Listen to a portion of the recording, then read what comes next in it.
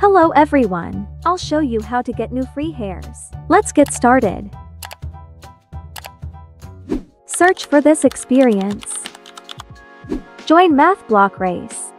There are several hairs to obtain, click on the UGC button to view them. There are hairstyles for both girls and boys, and each requires a specific number of wins and points. Each second earns you 1 point, and each win earns you 250 points.